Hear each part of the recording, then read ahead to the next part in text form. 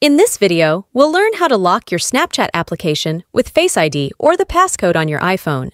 If you need an extra layer of security for your Snapchat application, or you're worried about unauthorized access to your messages, photos, or personal information, then follow my steps. We will be using the Shortcuts application for this little trick, and this app comes pre-installed with every iPhone. But if you've deleted this, you can go over to your App Store and then download and install the Shortcuts app.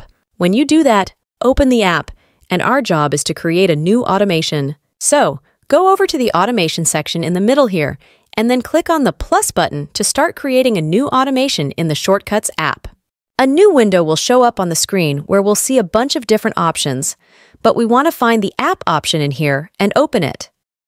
You'll see these options when you open the app, and follow me carefully. You want to make sure that this is opened is enabled, then run immediately, and disable or turn off this Notify When Run option because we don't need any notifications when we lock Snapchat with Face ID or our passcode.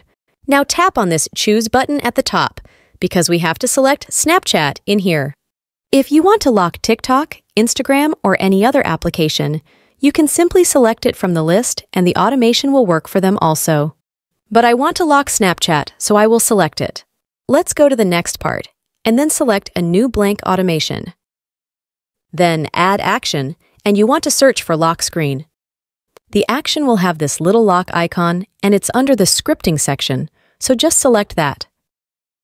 This will lock our iPhone every time we open the Snapchat app, so it will take you to the lock screen, and you will have to scan your face with Face ID or enter your iPhone's passcode in order to access Snapchat.